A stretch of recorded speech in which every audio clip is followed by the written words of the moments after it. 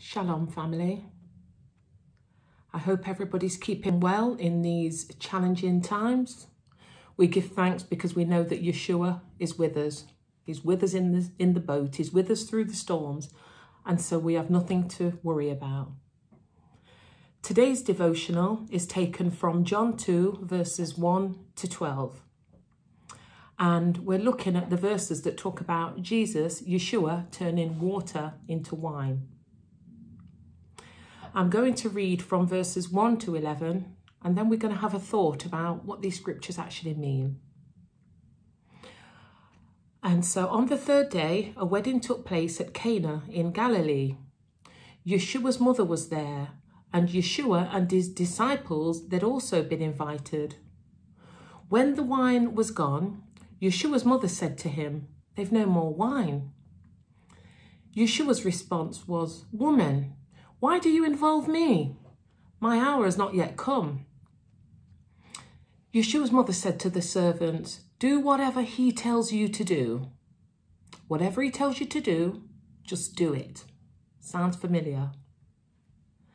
Nearby stood 6 stone water jars, the kind used by the Jews for ceremonial washing. Each of them held 20 to 30 gallons. Yeshua said to the servants, "Fill the jars with water." So they filled them to the brim. Then he told them, "Now draw some out and take it to the master of the banquet." They did so, and the master of the banquet tasted the water that had been turned into wine. He did not realize where it had come from, though the servants who had drawn the water, they knew. Then he called the bridegroom aside and he said, "Everyone brings out the choice wine first, and then the cheaper wine after the guests have had too much to drink. But you have saved the best till now." What Yeshua did here in Cana of Galilee was the first of the signs through which he revealed his glory, and his disciples believed in him. So what kind of thoughts have we got about that scripture that we've just heard? My first thought was the venue. Actually, before the venue, it talks about the third day.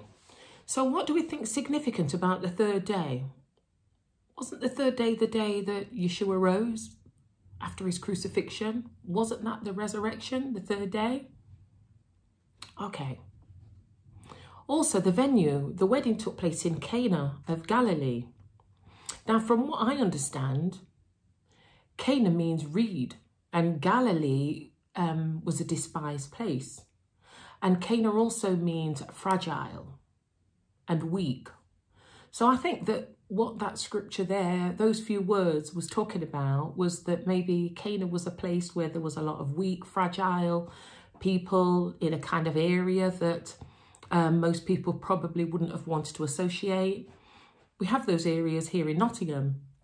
And I'll name a few. We have St. Anne's, we have the Meadows, Hyson Green.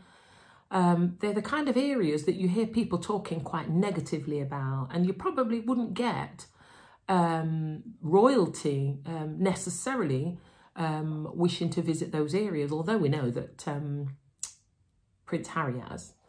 But in the main, they're the kind of areas that don't really get good media kind of feedback.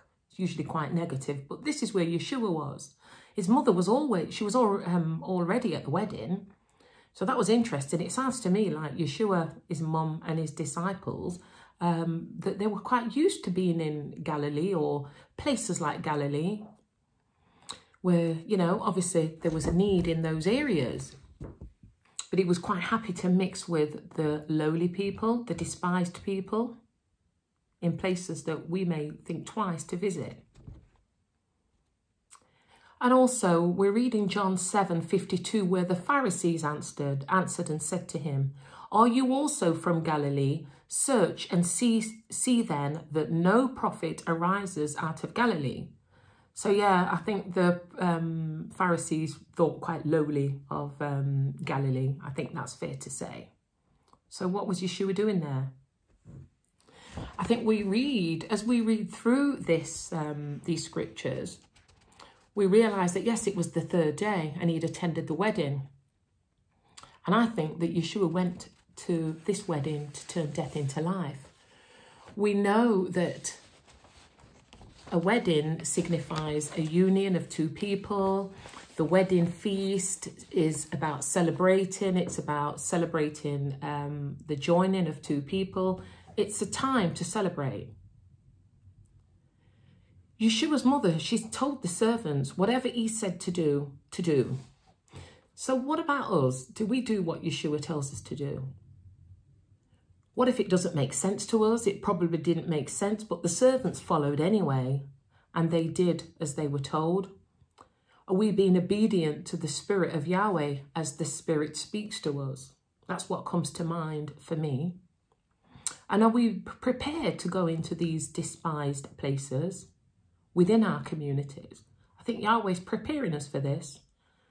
Yeshua's preparing us, and most definitely the Holy Spirit has been speaking through our leader during this time of preparation and waiting, that we need to be preparing to go into these places within our own communities.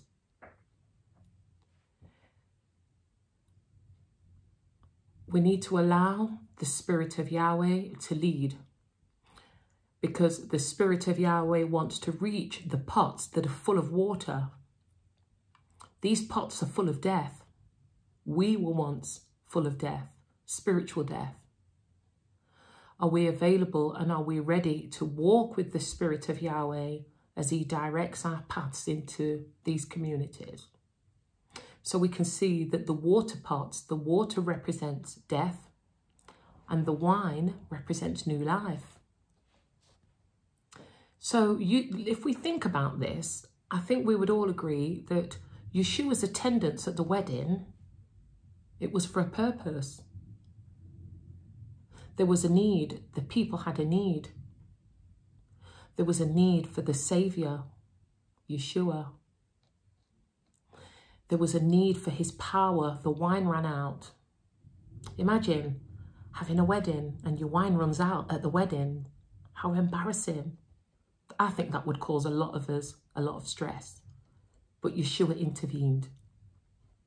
He's come to reach the lost and to receive the lost, the lowly and the despised, of which I and you were once one. The power of the Holy Spirit is able to transform our lives as we are obedient to the Holy Spirit. He's an ever-present help, and he's here to turn our water, our dead lives, into wine, which is new life. So may Yahweh bless you. May he keep you. May he cause his face to shine upon you. May he give you his shalom, his peace that surpasses understanding, as we prepare to move forward into the work that Yahweh has for us.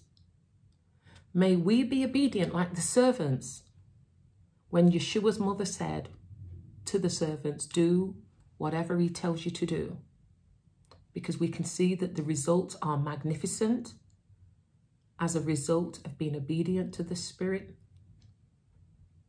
And so I wish you well. Have a blessed day. Shalom.